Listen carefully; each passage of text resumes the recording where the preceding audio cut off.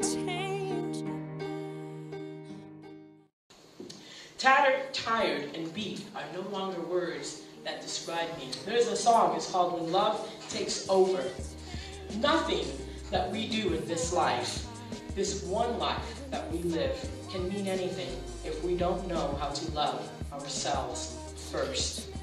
Without love, we cannot know how to preserve, we cannot know how to enrich, and make a difference in someone's life.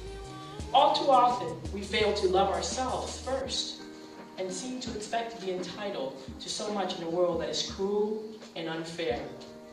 Today's message is about love and unity, building bridges, not walls, creating friends, not enemies, growing our businesses, not letting them go under, helping our community, not tearing them down.